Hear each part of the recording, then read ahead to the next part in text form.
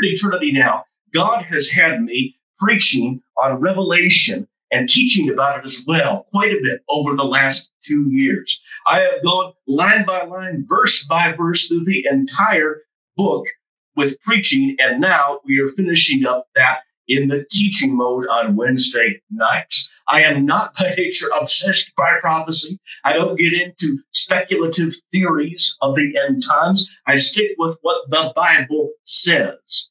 And I have noticed, though, however, on our social media that we have had some messages and lessons that have been responded to by folks saying that they are Christian, but trying to explain away, deny much of the supernatural element that is in the scriptures regarding the end of days.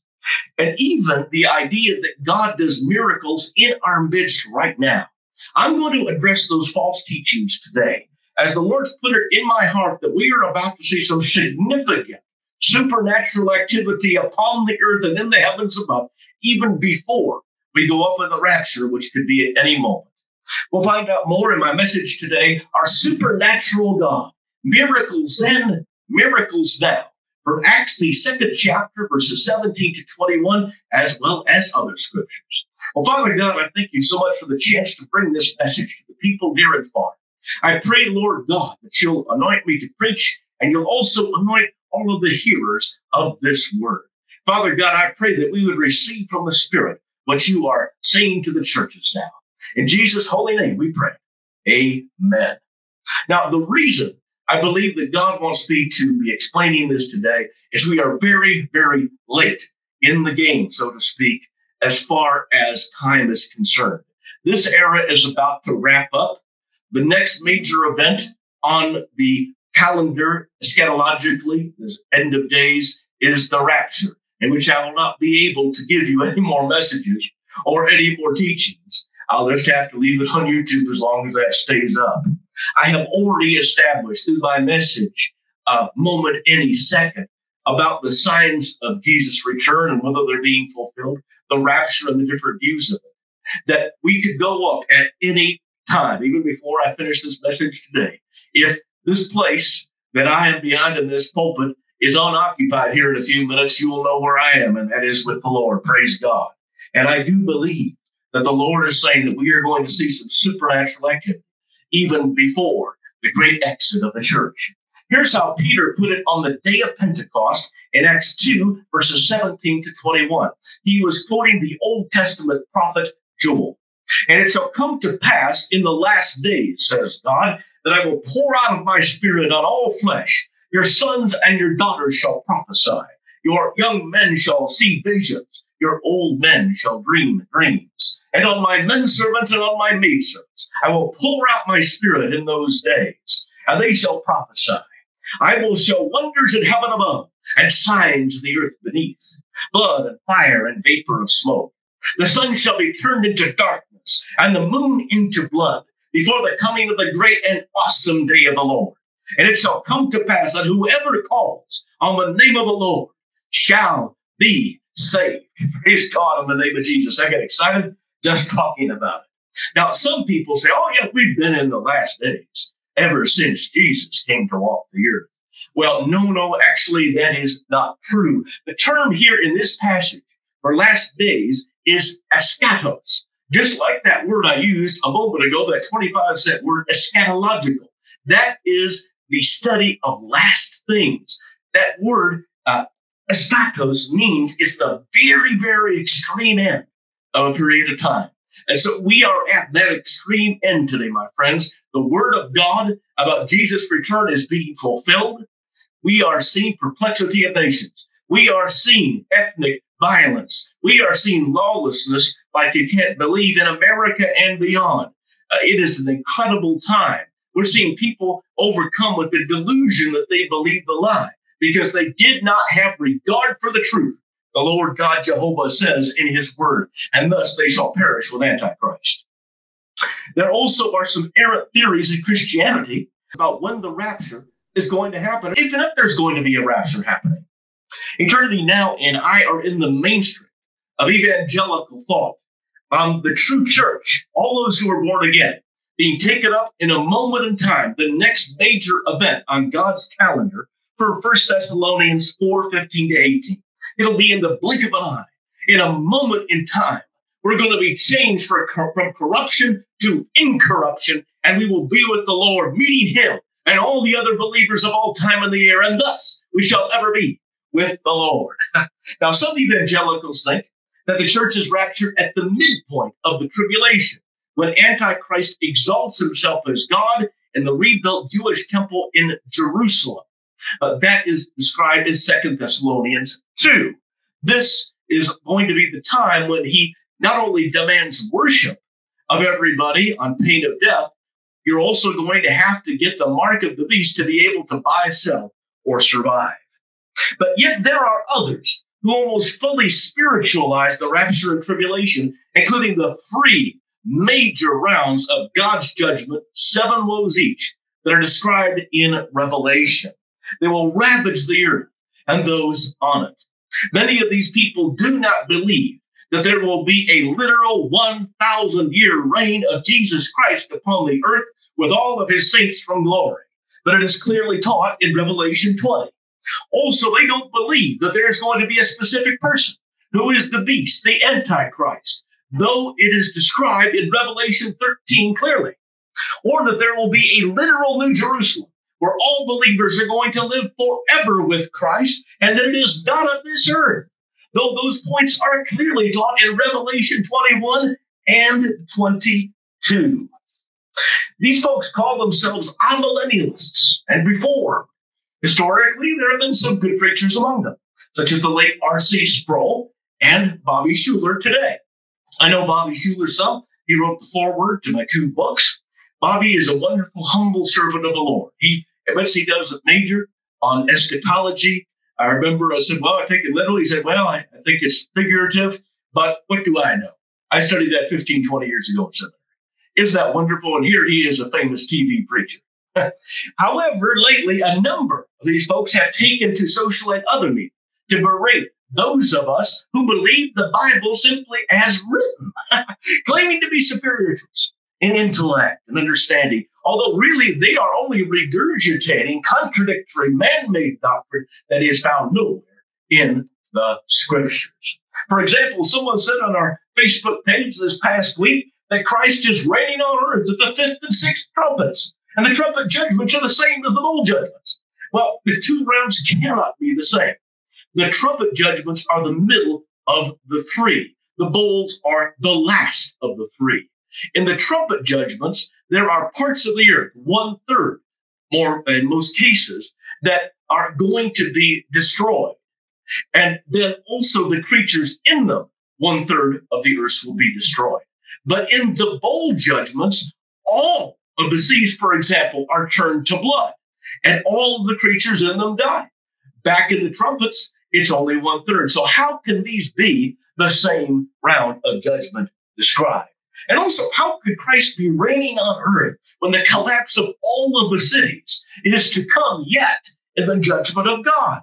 Antichrist is requiring the mark of the beast, and our Lord has yet to fight Armageddon, when Revelation 19 states clearly that he is going to finally emerge from heaven on a white horse, and he is going to lead all of us, all believers of all time, into battle with him at Armageddon, a real place in the real Holy Land on the real earth that is governed by a real God.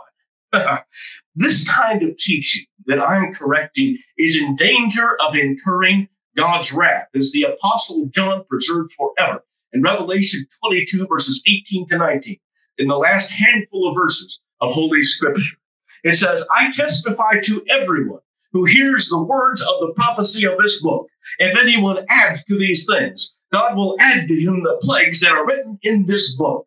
And if anyone takes away from this book of prophecy, God will take away his part from the book of life, from the holy city, and from the things which are written in this book. That's pretty serious, friends. Don't add or subtract. Try to explain away the word of God. It will not end well for you. This kind of mistaken doctrine is an outgrowth of teaching by some preachers, saying that there are no more miracles. There's no more of the sign gifts as they talk about them as discussed from 1 Corinthians 12. B.B. Warfield was the first major figure of the modern era to bring them into question. He insisted that miracles were only needed to prove that the gospel was true. Following in his footsteps, John MacArthur says unequivocally, all sign gifts ceased with the time of the 12 apostles, and that there is no way to test what is the Holy Spirit and not today. He even convened a conference he called Strange Fire to try to paint as heretics those people who believe that the Bible is right and that these gifts still exist. He said, quote, Jesus not only had the ability to do miracles, but so did the apostles and prophets, the New Testament writers, the ones who were the heartbeat of the early church. Why? Because there was no written word to corroborate their preaching. And so God gave them miraculous abilities. That is not at all scriptural. First of all, we have from the Lord the witness from the Holy Spirit. He witnesses to our spirit that we are sons of God. Romans 8 says. So we do have a way to know what is the Holy Spirit. As far as strange fire, Mr. MacArthur is a lot closer to it than the charismatic and Pentecostals are if they're following what the scripture says. They're not trying to explain it away as he is. Also, they were preaching from the Old Testament. That corroborated what they were saying. Do you remember what is said about those who were in Berea? That they were more fair-minded than the Thessalonians. They would listen to Paul, then they'd go back and they would search the scrolls and see if what he was saying was in them from the Old Testament.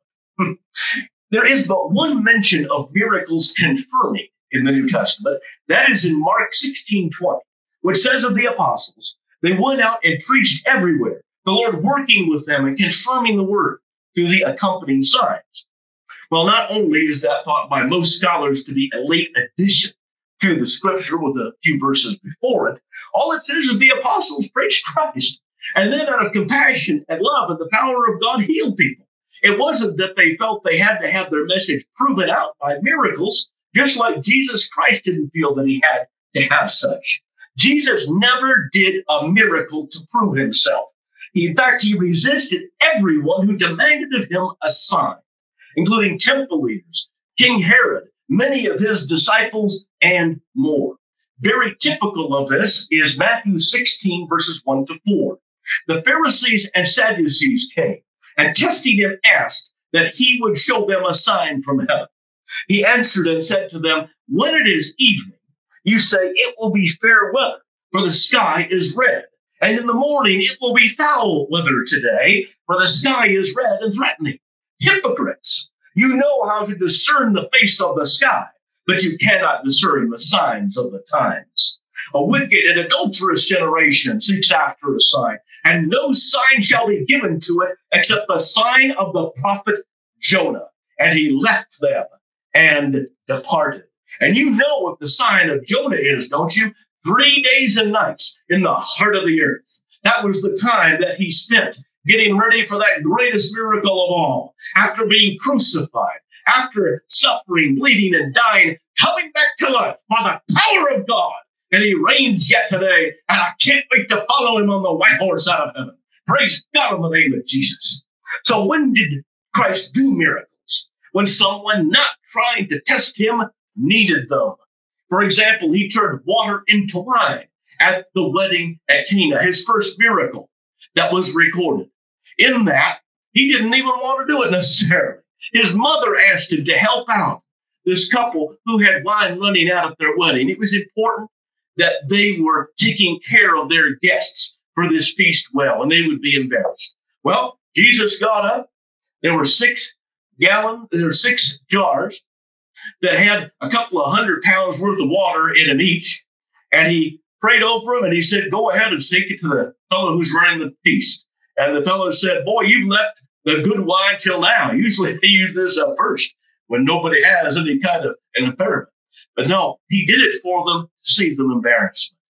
Also, he blessed Mary and Martha, who raised Lazarus from the dead. He saw the angst on their faces. He saw how much turmoil that they were in. In fact, John 11:35, the shortest verse in all of Scripture, says Jesus wept. And so he brought Lazarus back to life. The man was bound hand and foot, probably with about 100 pounds of spices. And this was according to the custom of that era for the Jews. And he comes out somehow walking and being able to respond to Jesus, say, Lazarus, come here. It literally is Lazarus outside.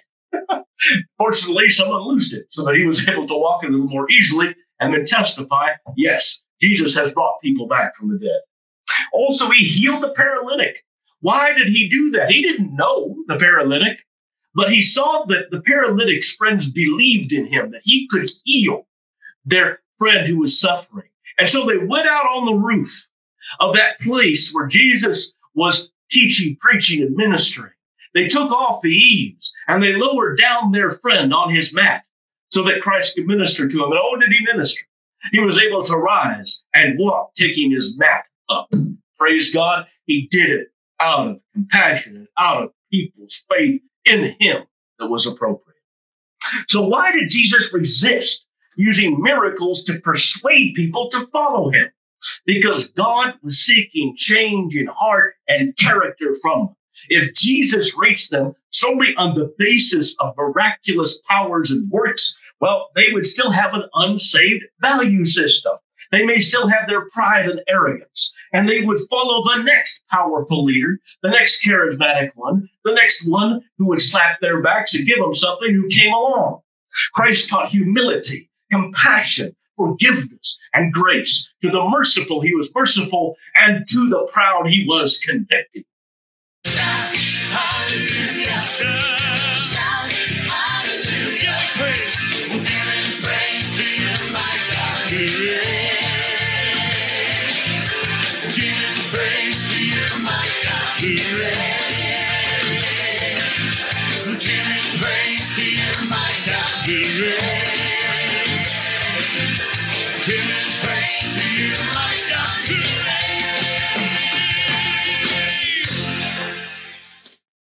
No apostle did miracles on demand of a sign either. We see throughout the New Testament that Paul and the others healed people through God's power, but they were clear in proclaiming the Lord's salvation and kingdom, with miracles following as they ministered to people in love and compassion of the Holy Spirit. Here's an example of how people can turn if we depend on miracles to stir faith in them. This is from Acts, the 28th chapter, verses 2 to 6. After Paul and 275 others survived shipwreck and washed up on Malta. The natives showed us unusual kindness, for they kindled a fire and made us all welcome because of the rain that was falling and because of the cold. But when Paul had gathered a bundle of sticks and laid them on the fire, a viper came out because of the heat and fastened on his hand. So when the natives saw the creature hanging from his hand, they said to one another, no doubt this man is a murderer, whom, though he has escaped the sea, yet justice does not allow to live. But he shook off the creature into the fire and suffered no harm. However, they were expecting that he would swell up or suddenly fall down dead. But after they had looked for a long time and saw no harm come to him, they changed their minds and said that he was a god. From demon to God in just a few minutes. That's the world, isn't it, my friend? Well, you might say, well, what about when Paul said that all the miracles and all those other mighty works are going to cease? Well, I'm glad you asked that, because he didn't actually say that. People usually try to draw this from 1 Corinthians 13, verses 8 to 12. They read, love never fails, but whether there are prophecies, they will fail. Whether there are tongues, they will cease. Whether there is knowledge, it will vanish away. For we know in part and we prophesy in part. But when that which is perfect has come, then that which is in part will be done away. When I was a child, I spoke as a child, I understood as a child, I thought as a child. But when I became a man, I put away childish things. For now we see in the mirror dimly, but then face to face. Now I know in part, but then I shall know just as I also am known. Isn't that beautiful?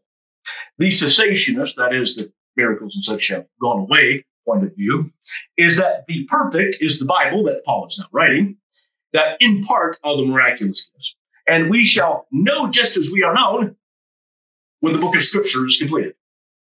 However, if you look into the Koine Greek, the original language of verses 10 to 12 here, this is how it reads literally about when these sign gifts cease. When I have developed full moral character, completing my spiritual journey, that which I only have partially, whether natural or miraculous, will end. When I was a child, I spoke like a child, I thought like a child, I reasoned like a child. When I became a man, I did away with the things of a child. Now we look at the riddle of life from several different angles to try to solve it, but later I will be able to understand it clearly. Now I am coming to understand through my realizations, but then I will know by personal experience, just as I have been known by personal experience.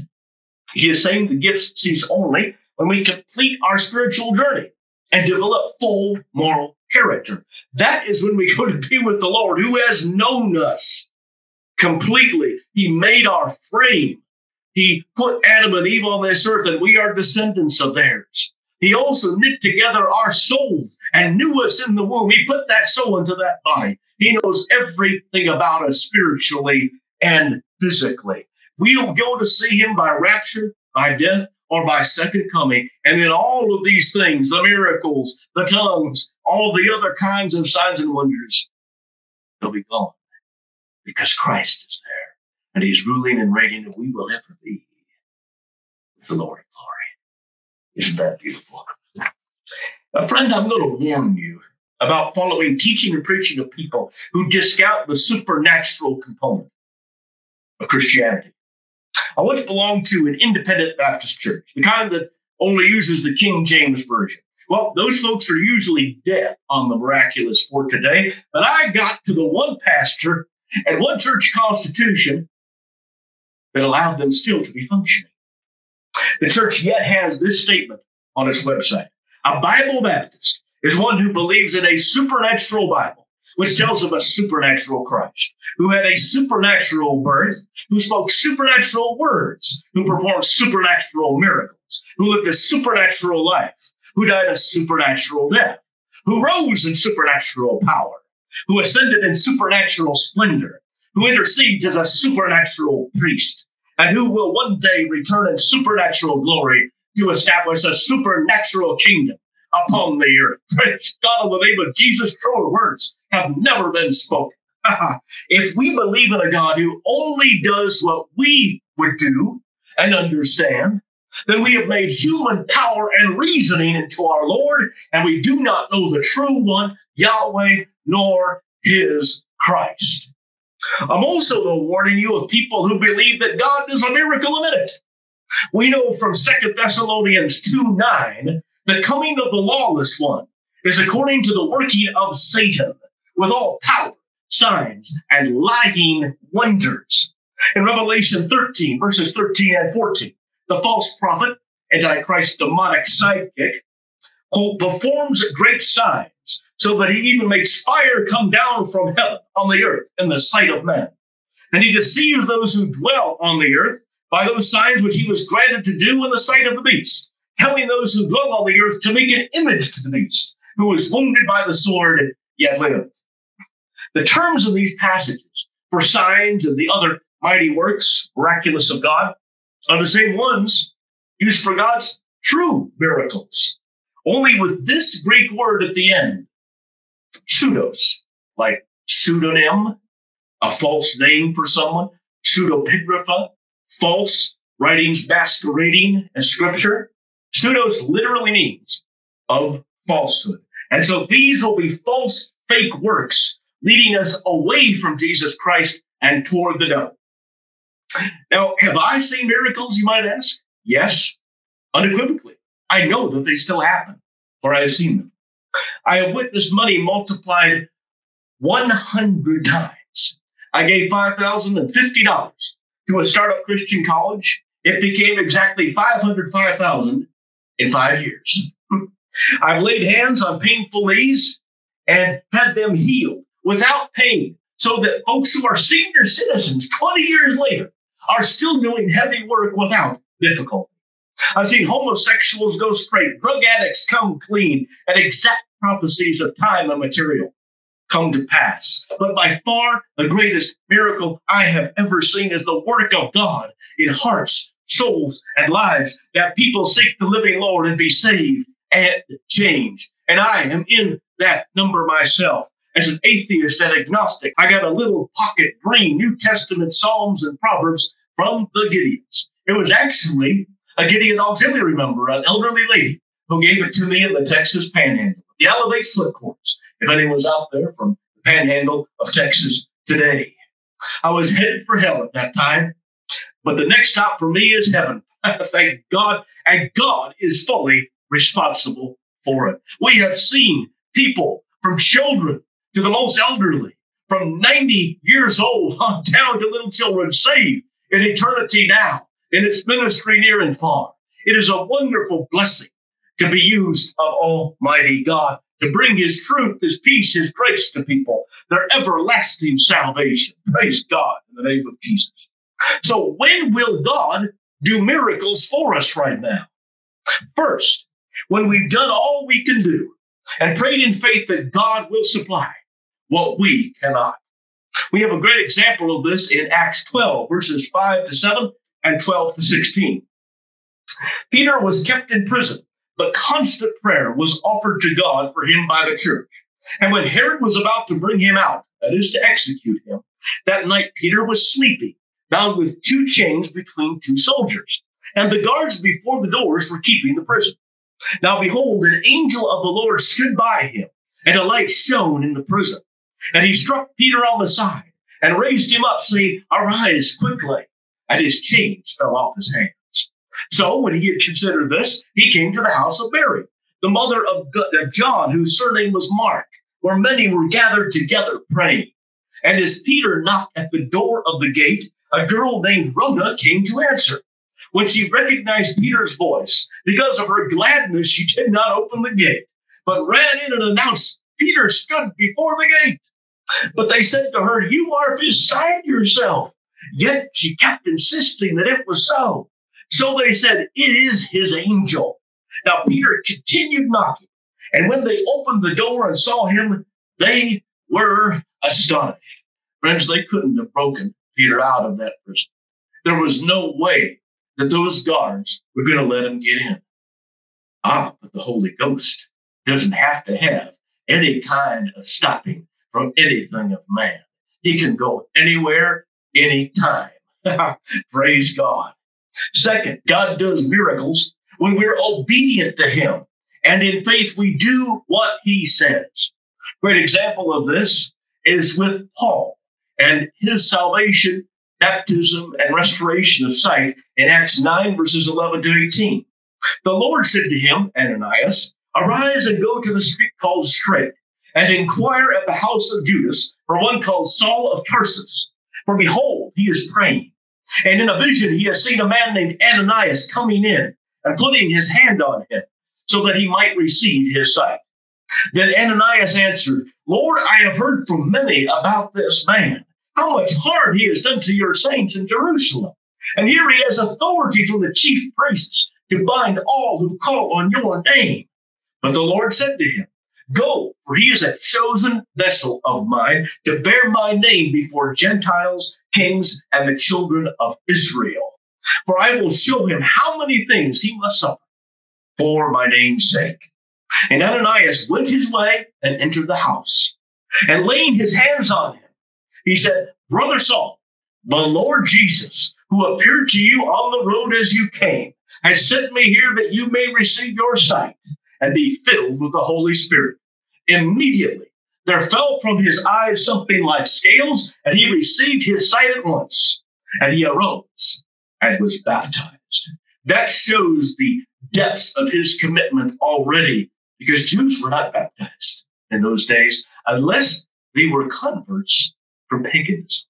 And here, Paul, also known as Saul before that conversion mainly, was a Pharisee of the Pharisees by his own word in the scripture. He had studied under one of the most famous teachers in all of Jewish history, Gamaliel. He was known as a fire-breathing, Jehovah-worshiping, temple-keeping Jew. And yet he humbled himself to be baptized like pagans were just days before. Third, God does miracles when we haven't even asked, but the Lord wants to bless us in a way that only we will really know fully. This is in Luke 5, verses 4 to 6. He, Jesus, said to Simon Peter, "Launch out into the deep and let down your nets for a catch." But Simon answered and said to him, "Master, we have toiled all night and caught nothing. Nevertheless, at your word, I will let down the net."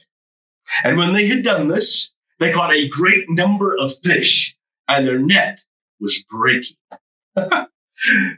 Then fourth and last, when God has led us into a situation where he must come through, so our faith in him will be built. This happened with the children of Israel as they went out of captivity in the land of Egypt and were going to the Holy Land. Exodus 13, verses 17 and 18 says, "When Pharaoh had let the people go, God did not lead them by way of the land of the Philistines, though that was near. For God said, lest perhaps the people change their minds when they see war and return to Egypt. So God led the people around by way of the wilderness of the Red Sea. He led them right into a place where there was only one road in. And of course, you know that Pharaoh came to pursue the children of Israel. The Pharaoh was a double-minded man, unstable in all his ways, and he was about to drown for having challenged the Lord God Jehovah one time too many. But that road was occupied with the Egyptians coming in. Then there were mountains on another side, and the final side was the sea. And that was no little pond. It was 600 feet deep on average and 11 miles to the other side. And there were probably 1 million or more Jews there. What in the world were they going to do? They cried out to Moses and said, "Have you brought us out into the wilderness so that we'll die and our carcasses will be scattered out here?" But he had the faith of God, and he said, "Stand back and see the salvation of the Lord. For these Egyptians you see today, you shall see no more forever." And here's what happened in Exodus 14, verses 21 and 22. Then Moses stretched out his hand over the sea, and the Lord caused the sea to go back by a strong east wind all that night, and made the sea into dry land, and the waters were divided. So the children of Israel went out into the midst of the sea on the dry ground, and the waters were a wall to them on their right hand and on their left. One of the greatest miracles in all of history. Second only, I would say, to Jesus Christ himself rising from the grave. Friend, we have 6 takeaways today. Number 1, God is supernatural. He has made everything we see, including we ourselves, and he continues to work miracles today. God is supernatural. He has made everything we see, and he continues to work miracles today. There is no credible case in Scripture for the ending of the miraculous gifts listed in 1 Corinthians 12 or in any other place in the New Testament. Number 2, we are on the lip of the rapture and the tribulation. Both of these will have many supernatural works, and we're likely to see more miraculous ones coming along before then. We are on the lip of the rapture and the tribulation. Both these will have many supernatural works, and we're likely to see other miraculous ones before then. Our government and others are leading us with crazy behavior. They have the delusion, they believe the lie. Inflation producing spending, cutting off our energy supply, having open borders in a time of terrorism, drug abuse, and war. We could go up in the rapture anytime, so brace for the unexpected, and if you're saved, for the exciting. Number 3, millennialists try to explain away most of the miraculous today and in the end times, but their arguments hit Scripture against itself. This is clearly error. Millennialists try to explain away most of the miraculous today and in the end times, but their arguments pit Scripture against itself. This is clearly error. Now, there are some saved millennialists. Bobby Schuller, for example, who has a wonderful ministry with the Hour of Power in California. but he also is one with a good attitude about the end times. And when we differ with somebody about these, we need to say, hey, it's going to be interesting. It probably won't be exactly as either of us thinks.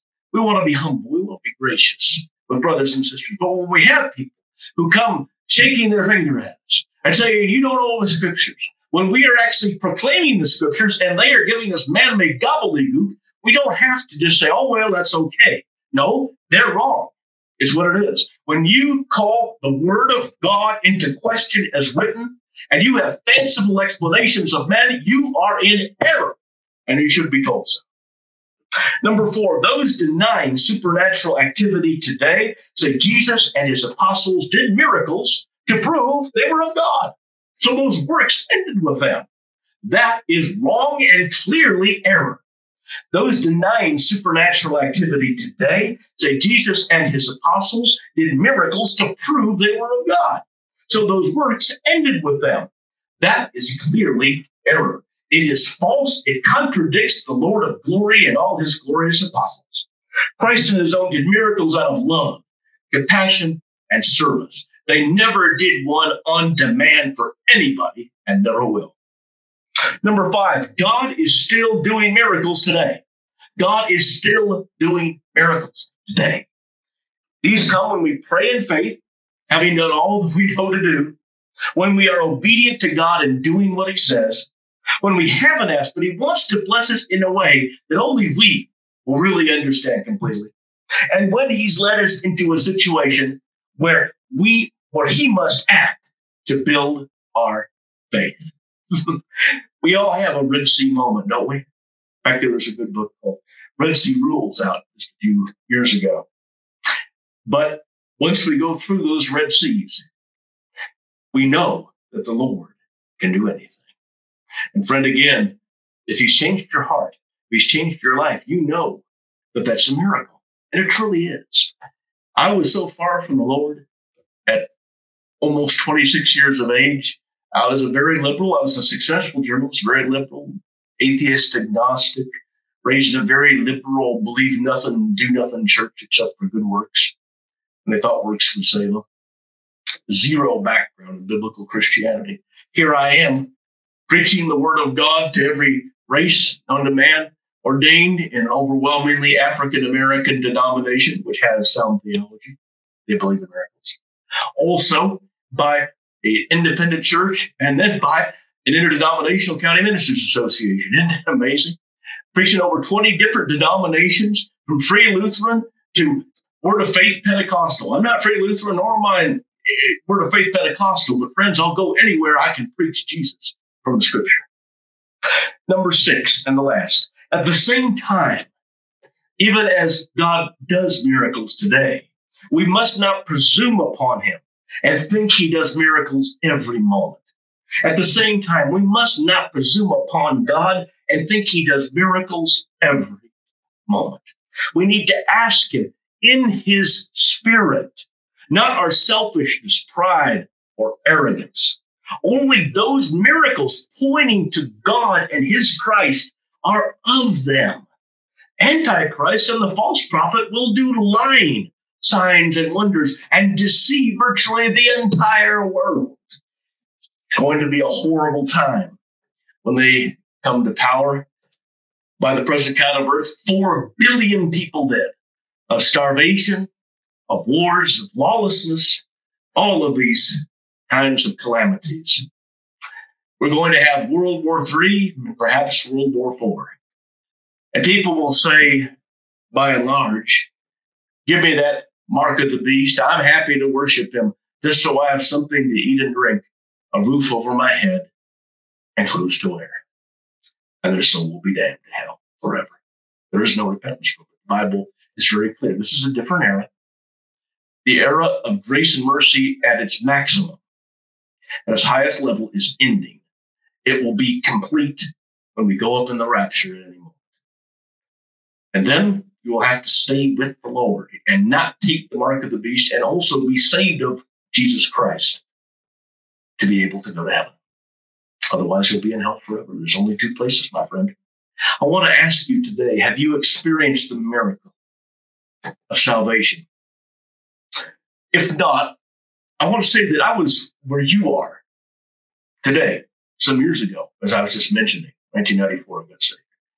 I did not believe in anything that could not be tested, that could not be proven, that could not be shown. I said, there is nothing supernatural that we really know of. There are only intelligent men and women, powerful forces and countries and the rest. But you see, then that Bible, that scripture, that holy word of God came. And I realized that there was a supernatural God. He did supernatural works, making the earth and everything in it of old time. By him, it hangs together even yet today, as Colossians 1 says. And it shall until these heavens and earth pass away, and a new heaven and a new earth that we show on our very sign outside this building are in place. The good news, though, today, literally, the gospel, is that you can be saved. You can be spared the tribulation. You can go up in the rapture even now. You could be eternally with Jesus Christ in the void hell, which burns forever, forever, forever alone together. An outer darkness, but like you're in a furnace, as Jesus said, where the worm does not die. Your body is yet alive. It's a resurrected body that never wears out. And the fire is not quenched. The torturous heat, privation, loneliness are forever. There are 4 essentials to salvation. Number 1, we've got to repent of our sin. All of us, including me, have done things that are wrong, that are against God, and we failed to do things we should have. We need to say, I'm sorry, God, forgive me, please. And he surely will, in the name of Jesus. We also need to confess faith in Jesus Christ. He is the only way, truth, and life. There is no way to the Father but by him. He himself said in John 14:6, don't say he didn't claim to be God, because he surely did several times. But he lived sinlessly, the only man to do so on the face of the earth, and the only one who ever shall. And he is the way that we're going to be saved. We believe that Christ rose in body and in spirit the 3rd day in the tomb. If he stays in that tomb, we do not have a faith that's real. But he did rise, and we do have one we can count on. And then we follow Jesus Christ as Lord and Savior. We believe in him. We take up our cross daily as he told us to do, and we follow him. And sometimes we stumble and fall. And what we do is we repent. We say, oh, Lord God, I sinned, forgive me. And it's gone. And we get up by the power of God, and we keep going, for we have decided to follow Jesus. We're walking to the cross, my friends. All of us who have come to Christ are predestined to be conformed to the image of the living Lord. I'm going to pray a prayer here of repentance and faith to receive Jesus Christ as Lord and Savior. You can repeat after me what I'm saying. And this will be your entrance into the kingdom of heaven. And you just keep pursuing God in these steps of discipleship that I'm about to give you. And then you will be in heaven, my friend, and I will see you there one day soon. Let's go to the Lord in prayer. Father God, I repent of my sin. Please forgive me. I confess faith in Jesus Christ, that he died that I might live. I believe he rose the 3rd day in the tomb, in body and in spirit. I will follow him as Lord and Savior, repenting should I fall. Come into my heart, Lord God, and save me. In Jesus' name. Amen. And so be it. That is what that means. That little good 4-letter word from Hebrew. I mean, so be it. So only say it if you believe it. What's being said? Oh, isn't it wonderful to know Jesus? Jesus, Jesus, how I trust him, how he's proven me over. I've proven him over and over. Jesus, Jesus, precious Jesus. Oh, for grace to trust him more. Once we are saved, friend, what do? Well, we need to get baptized in water. It doesn't matter so much how much water is in there, although we do it by immersion because that's what they did in the Bible. That's the way Jesus was baptized. But we need to do it on the right side of the cross. I was baptized in a liberal church. I was given a little sprinkling when I was an infant. Made no difference. I just knew I was wet. Sure. But when we go and we do it as an adult, it is a public profession of faith that we have decided to follow Jesus. It's not just in the mind, it's also in the body. We read the Bible. That Bible has 7,500 promises to you. Are you aware of that? That's almost one for every hour in the year. Yes, I said it right. An hour in the year, 7,500. But you can only possess them if you know about them and read the Bible. Pray. How do we receive those promises? If we don't have peace, how do we have peace? Well, we ask God for peace. Oh, Lord God, keep me in perfect peace. My mind stayed on you, for I trust in you. That's Isaiah 26:3. In Jesus' name, amen. And God will do it because the word that God has given us shall not return void. It shall do what God has designed it to do, as he says in Isaiah 55. We come to church, come to here, and we would be more than happy to see you at 5 p.m. Mountain on Saturday. All across the world, on Facebook, YouTube, LinkedIn, Twitter, all the rest of it. And you'll also be able to see tapes on our YouTube channel and Facebook as well.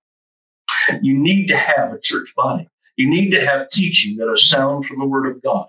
You need to believe that it is your guidebook in this life and that it is without error and it is the way, the truth, and the life's love letter to you to live by.